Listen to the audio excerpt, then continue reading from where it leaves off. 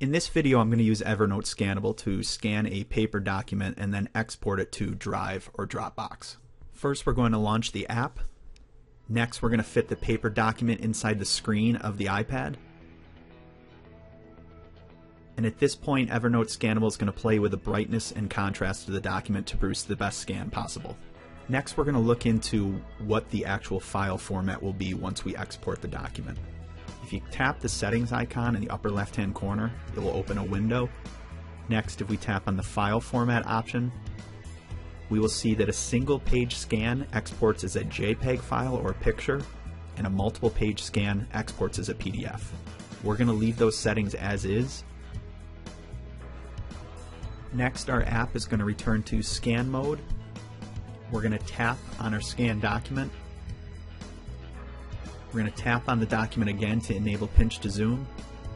And pinch to zoom is going to allow us to actually check the text of the scanned document. If we tap the document a second time, it will exit the preview mode. And if we tap on the title of the document, we can rename it.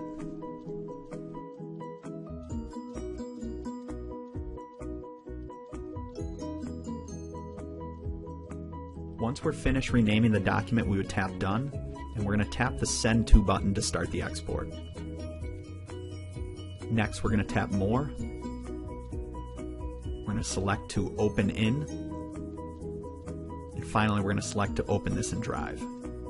And Evernote Scannable is going to send that scan over to Google Drive. We're going to choose to upload it, and now your scan is in Google Drive. The same can be done with Dropbox. We're going to go back to Evernote Scannable, tap the back option, tap on the More button, tap Open In, and finally tap to open this in Dropbox. The app is going to send the scan over to Dropbox, and we're going to choose to save. And that's it. That's basically how you would scan a paper document and export it to Google Drive or Dropbox.